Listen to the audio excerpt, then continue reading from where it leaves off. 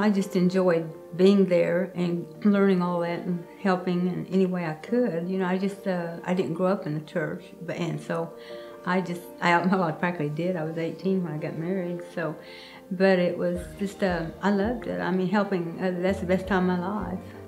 I cannot believe that I can put money in any better place than Oklahoma Christian. My grandson, Tristan Duffy, is going to school there now.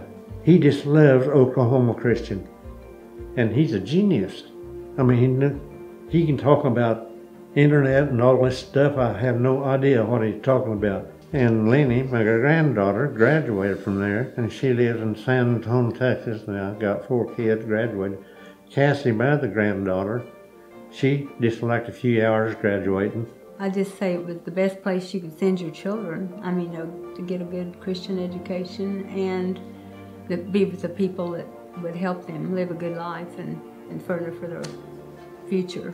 Go to Oklahoma Christian, get you a Christian education, and be an influence to somebody as you go down through life.